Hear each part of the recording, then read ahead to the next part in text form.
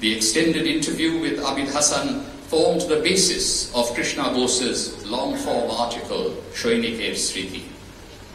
On December 8, 1979, Abid Hassan wrote, "My dear Krishna, thanks ever so much for your kind letter.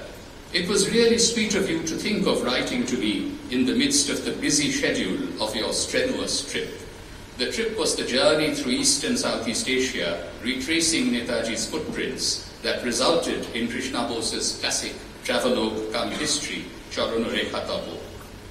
I enjoyed reading your letter and read it 4 times over, again and again. It is only Shishir and you, among all Bose family members, that are making real contribution to keep the spirit and ideals of Netaji's campaign alive." This is the letter. In the book on Abid Hassan, we are about to release in a moment, you will find his notes written down from memory of a speech delivered by Netaji in Singapore in October 1943. "When we march one by the side of the other, one getting killed and shedding his blood by the side of the other with Jai Hind as his last words, then those of us who remain alive and see India free will guarantee that no dissension shall ever again creep up among us. Jai Hind is the expression of our common brotherhood, common belief, common ideology, and common aim.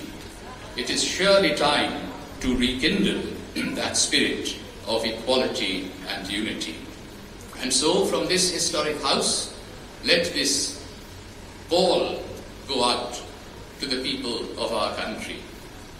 Suno re suno, suno re suno, desh ke Hindu Musalman. Suno behan bhai, suno suno naujawan. Ye Subhash ki katha, इसमें है बड़ी बखा, इसमें कहीं आग है और कहीं तूफान। सुनो रे सुनो, सुनो देशवासियों,